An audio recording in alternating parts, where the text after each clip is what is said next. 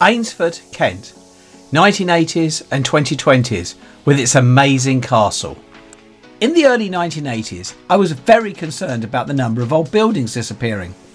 So I photographed parts of Orpington, Kent and London to create a record. I mainly focused on listed buildings and locally listed ones, as well as anything interesting I came across. Well, Eynsford was old and interesting, so I took some pictures and have come back to see what has changed, and also to take another look at its amazing castle. Please stay to the end for all the details. I hope you enjoy. Please like and subscribe. Brought to you by Eclectic Experience. Change seen through images. Eynsford Village is just outside London in Kent and sits on the River Darent, where, as the name suggests, there is also a ford over the river. This is Eynsford as shown on Historic England's map of listed buildings. As you can see, there are quite a few listed buildings in Eynsford. Zooming in on the Plough, we will start there. This is a view from 2022. And this is a similar picture of the Plough pub and the buildings next door that I took in 1981. The Plough cottages next to the Plough are Grade 2 listed and are 16th century or even older. The Plough pub itself, although it has the same name, is decorated quite differently in the early 1980s. Let's compare the pub 40 years apart. The building looks the same, but the signage is all changed, as has the paint scheme, with it being a lot lighter now. Also, these lights have gone and been replaced by flower baskets. Coming out a bit from the photo, it's the little things that have changed. In addition to the cars, the pins very much date the photo, with the large green ones seen here. Here is a similar view from 2022, confirming that in addition to signage, it is really only the cars and the pins that have changed. This is the village in 2023, and we'll now turn and move towards the bridge and the ford. The bridge is actually an ancient monument. It is at least 17th century, but as multi-span bridges often date back to medieval times, it is possible there are concealed parts of the bridge that are actually much older. Looking back at the pictures I took in 1981 and comparing with similar views today, the overall scene is pretty much the same, but there are a few little things that have changed. In 1981, part of the wooden rail had just been replaced. By 2022, it has been replaced at least once more and has weathered in. Carrying on the comparison, the road sign by the ford, as well as now being upright, also has more direction on which vehicles should use which crossing. On an earlier visit to Eynsford back in the 1980s, I actually remember a Ford Escort getting stuck in the ford, though unfortunately I didn't have a camera with me at the time. Another change is the sign in the ford showing the depth of the water, though interestingly it was 1 foot deep in both photos despite being over 40 years apart. A further curious change is the double yellow line no longer ends at the end of the bridge, but goes all the way round into the ford. I don't know if there are any issues with vehicles parking there over the years. Looking at another picture, first from 1981, if we look under the bridge, we see the bottom of the old corn mill with its arched roof. Looking at a video from 2023 taken from the bridge, we can see the water flowing under this Grade 2 listed building. The mill dates back to the 18th century, though there was almost certainly an earlier mill on this site. If we merge a modern video with the old photo from 1981, we can compare the impact of the last 40 years. It isn't a great deal. Looking beyond the ford, we can see the Church of St Martin, which has parts dating back to the 12th century. It's well worth a look around.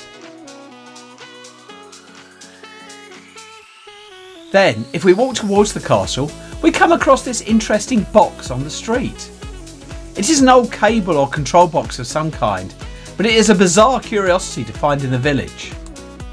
To get to the castle, keep walking down the high street and then turn left, as seen on the map. As an overview, we can see the location of the castle, shaded in red, and the blue River Darent snaking round the castle. it is easy to miss the castle entrance, as the lane it is on looks like it could be a residential road. There is a weathered sign on the high street, and then when you go down the lane there is an even older sign directing to the small car park. The easiest way to find the castle is probably to look for the Castle Hotel, and then directly opposite is the entrance drive. I shot this footage in the summer of 2022, showing the actual castle entrance. It is administered by English Heritage and is free. It is normally open 10 till 6 in the summer and 10 till 4 in the winter. This castle is amazing. I like it for many reasons, but its unusual shape, its high walls, its moat, and that so much of it has survived, given that it's around 950 years old. As with many castles, its construction started off the Norman Conquest. Building started in 1085. However, it wasn't actually in use for that long as a castle. It has been unoccupied after a dispute in 1312 that left it damaged. This means that for 700 years it's not been in use, yet there is still pretty much at its original height, and the site itself is probably even older, as this castle was almost certainly built on Saxon remains, though not much is known about this. This castle is a scheduled monument.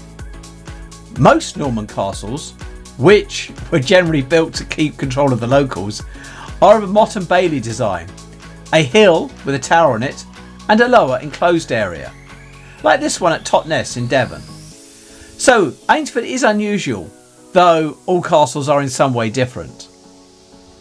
With Eynsford, everything was within one wall, though interestingly it is raised about 2 metres from the ground, as was discovered when part of the wall fell down in the 19th century. The one defensive wall is pretty impressive though. It is high at 8.8 metres and has a thickness at the base of 1.6 metres. As with most castles that have survived for so long, this building has had multiple uses. In the early 1800s, it was used as stables before various attempts at restoration. There is also the River Darent seen here, and earlier at the ford and bridge. Control of this river would have played a large part in the castle's location.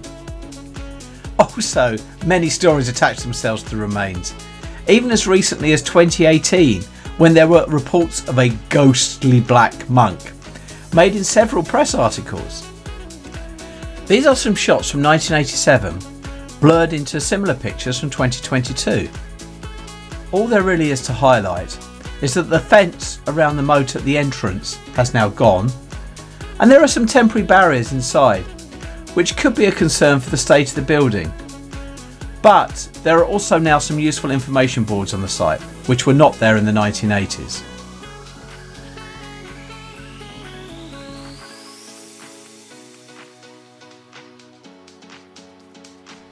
The castle has an excellent moat, if now partially filled in. To demonstrate its size, this is a walk round the moat sped up by a factor of 4.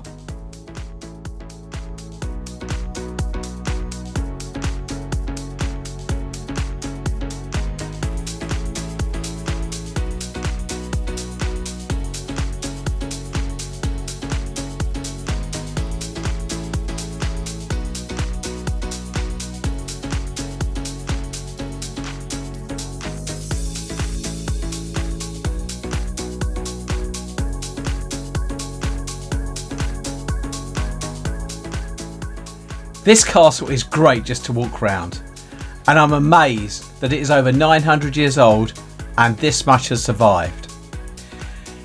To get to the castle there are good rail links, Eynsford has its own railway station, and there are major roads nearby. The castle itself has no facilities, but the village has plenty to offer. Unfortunately, in 2023 the castle was closed with this note on the gate. Hopefully it will reopen soon. I hope you enjoyed the video. I'll be making more similar ones, so please like and subscribe. Thank you for watching Eclectic Experience, change seen through images.